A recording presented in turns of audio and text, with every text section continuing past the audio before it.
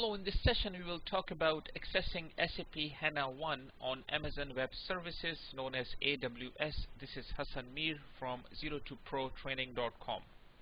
SAP HANA One is a powerful in-memory database released by SAP, and it is buzz of the day, and it could be used by both online transaction processing systems as well as online analytical processing systems, and that what makes this database unique.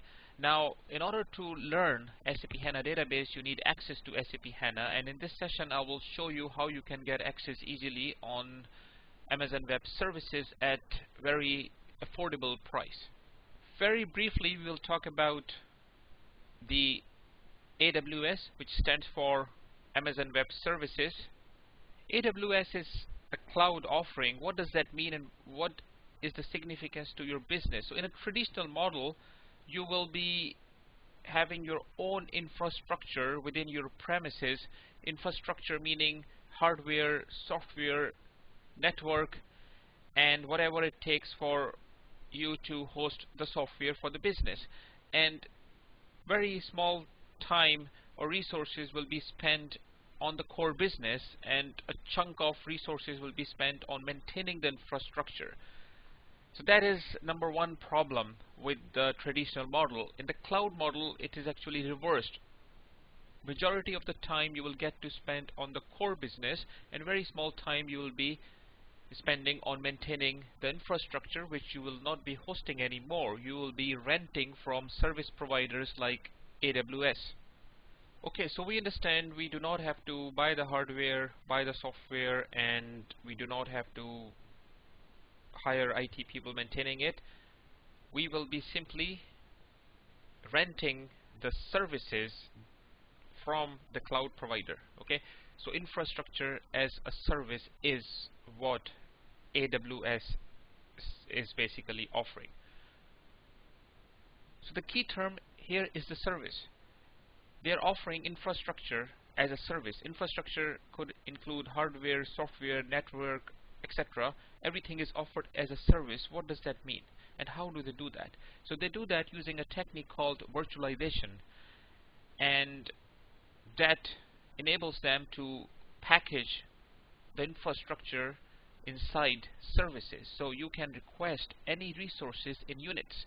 Give me 1 gigabyte more in space, give me this much more of CPU, give me this much more of memory, now reduce this much of the CPU, I don't need that. So you can request resources anytime to be added or to be reduced, and it would happen in a matter of minutes.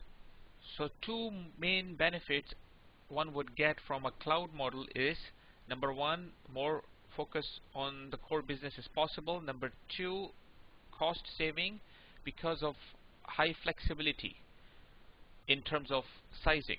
As I said, to start with, you don't need, for example, tons of storage and a lot of CPU. You can start with a small resources. As your business grow, you can add more resources, and if the business is going down, you can reduce resources. So lots of flexibility, meaning lots of cost saving.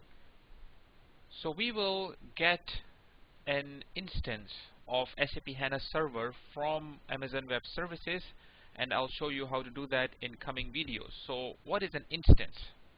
Instance is a virtual machine. It will look like a physical machine to you, but it is in fact a virtual machine. It will have certain amount of memory, certain CPU capacity, certain hard disk space, but in fact what Amazon is doing, they have large powerful physical machines which they are slicing into small virtual machines using virtualization feature. And when you request an instance as a service, they create this virtual machine for you on the fly based on your capacity, and this is what you get, and you pay for the resources that you're consuming. So from Amazon Web Services you get an instance as well as you get volumes or storage units. Data is kept on storage unit, and instance is created on the fly. When you start your instance is created on the fly, and the hard disk is created based on the data that is stored on the volumes, and you'll see the same system that you last turned off. So this is the whole concept of Amazon Web Services. But keep in mind, this is one of the type of service that they offer, the virtual machine service. You can call it in simple language, but they have tons of other services as well. As I said, the billing is very affordable, and for learning purpose, this is best option you have to become a master in SAP HANA One. The cost of an instance for SAP HANA One is about $3.50 an hour. So you just turn it on when you want to use it, turn it off when you're done, so that you are not billed for those hours on which you're not using the machine. However, the data that is stored on the volumes, the storage units, is still there, and you will be billed for that, and that is like 10 cents per gigabyte on monthly basis. So it's really negligible. So you will find out more details on coming videos. This is just a high-level overview of AWS and why we want to use AWS to get access to SAP HANA One database. So this is what we'll do. We'll get SAP HANA One Server as a service, okay? And what we'll get is SAP HANA One database on SUSE Linux platform, which is obviously going to be a virtual machine. And you will access this database through a client software called SAP HANA Studio. SAP HANA Studio is a freely available client software that you can use to connect to SAP HANA One database. This could be installed on Windows-based machines. So this setup will give you a perfect environment to become a master in this new technology.